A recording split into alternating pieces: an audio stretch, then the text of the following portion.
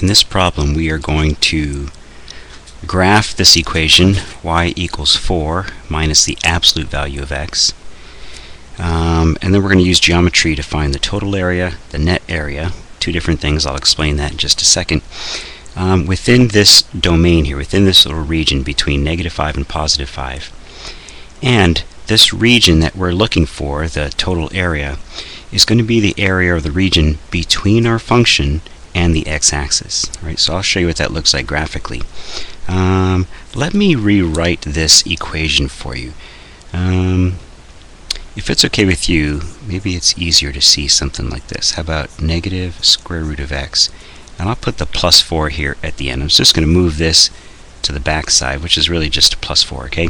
What allows me to do that, by the way, is the commutative property for addition. Okay, I've got a graph here, and let's take a quick second to graph that equation. Right? Again, our equation is y equals negative absolute value of x plus 4. Well, let me point something out here. I have a ruler. And that is this. If our equation, was simply y equals the square root of x, I'm going to cover up everything else, right? If it was just the square root of x, you should know from maybe pre-calculus days or something like that, that the square root of x is just a v, right? It kind of looks something like that. That's what the function looks like. And a negative sign in front of, right, here we go, a negative sign in front of that square root of x really is just a reflection over the x-axis, right? So it's just a reflection over the x-axis, so it makes it look more like this now. I'm going to flip it over, there you go. All right, so that's what this part of the function looks like, just a negative square root of x. I mean, absolute value of x, sorry. What does the +4 do? Well, that's a vertical shift. It just shifts this up 1, 2, 3, 4 places. So this is what our equation, this is what our function looks like. It looks like this right there, and I've got a ruler here, so I'm just going to draw that in real quick right now. Let's see, we'll move those out of the way. Right, so here's what the left side looks like, and here's what the right side looks like. Something like this. I don't have to be too exact. Okay, so that's what it looks like, our function. Now let's go back to what they're asking. They're asking us to find the total area of the region that is bounded by -5 and +5 and between our function and the x-axis. So let's talk about the -5 and +5 first. Do you see that?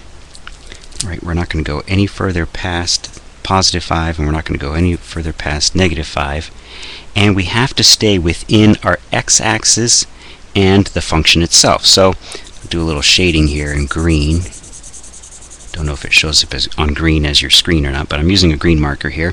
And so bounded by the x-axis and our function, we have a triangle sitting up top here. Okay, but I'm not quite out to the 5 and the -5 yet. Let's go out a little bit further, and do you see, maybe I'll do this in red, do you see that bounded by the x-axis and this we have a little bit of a triangle sitting right there. Same thing over here, bounded by the x-axis and our function, we have a little bit of a triangle sitting right there as well. Okay, so the first part of this question is asking us to find the total area. The next part of our question is going to ask us to find the net area. All right, I'll talk a little bit more about the net, but let's first find the total area for this picture. Well, hope you easily see that I've got 3 triangles, right? I've got this little red triangle here on the left, I've got a big green triangle, and I've got this little red triangle right there. And since you know that the formula for an area of a triangle, I'll do this right here, is equal to 1/2 the base times the height. All right, so our total area is going to be equal to 1/2 the base times the height of the large triangle plus 1/2 the base times the height of one of the small triangles plus 1/2 base times the height of the third triangle. So let's see. For the big triangle here, my base length, scoot that over, we can see it again. Right, this base length right here is 8 spaces, right? 0 through 4. That's 4, 5, 6, 7, 8. So I've got a base of 8, and my height is 4. My height is 4. So for the big triangle, I have 1/2 a base of 8 times height of 4. Let's see, for the small triangle here, this red one over on the far side, do you see that it has a base of 1 and a height of 1? So it's 1/2 base of 1, height of 1, and the same thing for the other red triangle on the far right side of our graph here. So working all of this out, let's see, 2 goes into 8 4 times. Working all this out, I've got a 16 coming from the big triangle. I've got a 1/2 coming from each of the small triangles for a total area, right, 16 plus a 1/2 plus a 1/2, total area of 17. Okay, that's not so bad. Now, if I was interested, though, in the net area, right, if I'm interested in the net area, this formula here is going to change just a little bit on us, okay?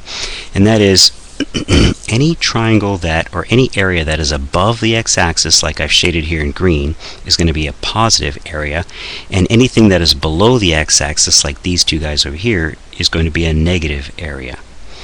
Okay, so that changes the formula or equation just a little bit. It's actually 16 minus a 1/2 minus a 1/2. And again, I'm using minus because these two were below the x-axis, right? And since the 16 was above, that's a positive. So in this case, I really have 16 minus 1, which our net area is 15. So I hope that makes sense. Now, this might not really appear as a calculus type of a question, but in fact, it actually is. And that's because if you wanted to, you could find the integral of this function here. You could integrate this function. Right, you could integrate that between -5 and +5. And it's not so off the wall here. Let me write it this way here. It's not so off the wall,